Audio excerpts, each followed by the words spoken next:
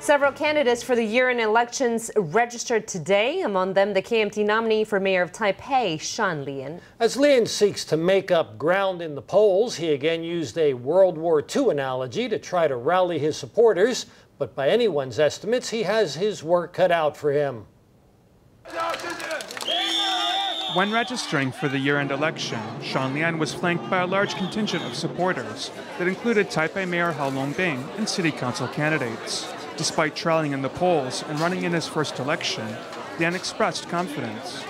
The time has come for us to strike back.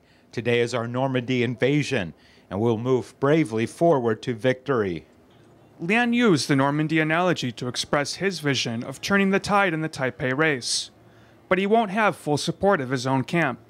Yesterday, 4 KMT city council candidates from Nangang and Neihu districts criticized Lien's proposal to move Taipei First Funeral Parlor to the Shanzhuku Landfill Site. Today, only 2 showed up to support Lien, one of whom was critical.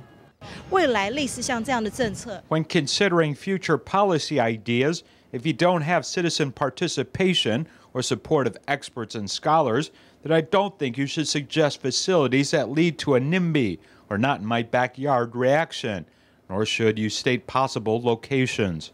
The landfill is located in Nangang, where, according to the latest poll from the China Times, Lien trails independent candidate Ko Wen-je by 25 percentage points.